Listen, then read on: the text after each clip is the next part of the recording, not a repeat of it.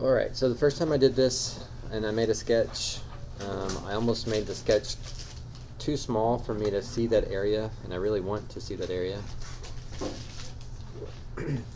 So square root of x looks like this.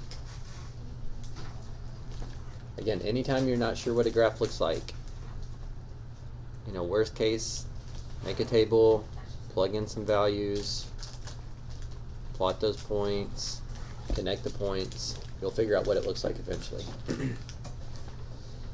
And then 1/2 x, this is an mx plus b, so up 1 to go right 2, up 1 to go right 2.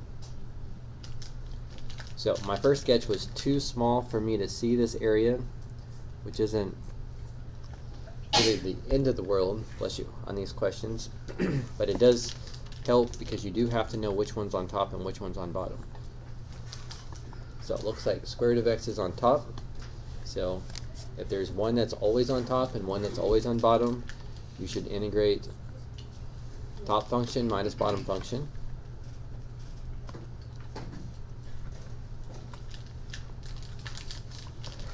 And then looks like the x values are 0 to 4. Again, the picture makes that a little bit quicker.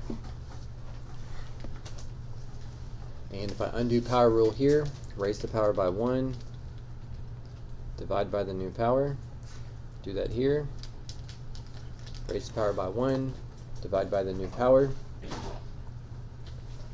Looks like that's how it integrates. And then to plug in the 4,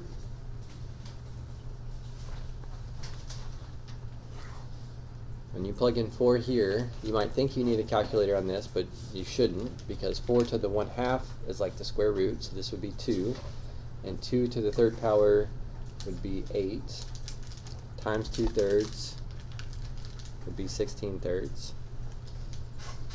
And then plug in 4 over here, you would get 16/4, which would be 1/4, or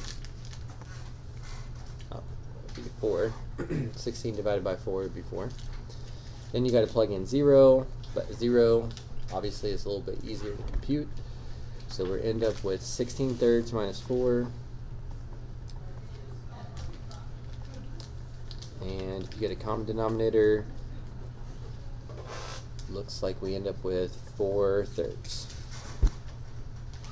which is one of our choices.